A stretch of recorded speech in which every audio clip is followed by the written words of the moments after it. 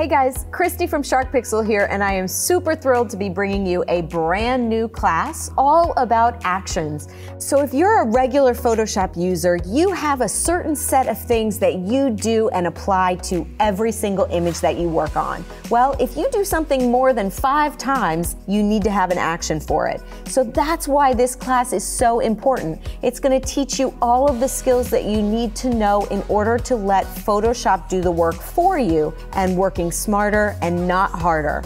So in this class, we are going to get really advanced with the actions that we create. We're also going to start compounding actions where we literally layer multiple actions on top of one another.